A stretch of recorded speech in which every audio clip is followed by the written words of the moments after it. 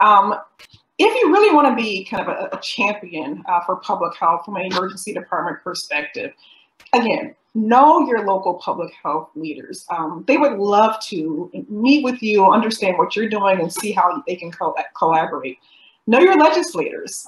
Don't just wait till you think that your grant may be cut from whatever grant or project you may have.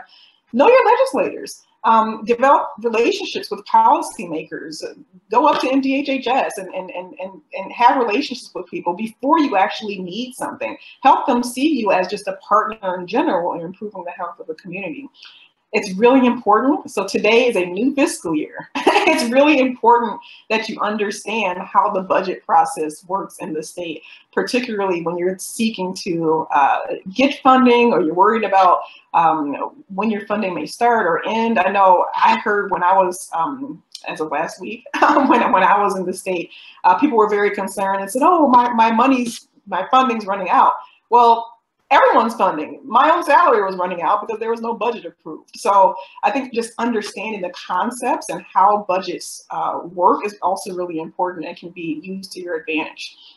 When you're advocating with policymakers, know your key statistics. Be very succinct. Have a specific ask and know the projected impact of your ask. This is something when I used to teach in DC, health policy. It's really important that you understand how to advocate. Policymakers don't want to be presented a bunch of 30-page papers and research articles. They want to know what's the impact, how much is it going to cost, how am I going to get it done? And that's really important when you're advocating with people and with legislators, that you really have a specific ask.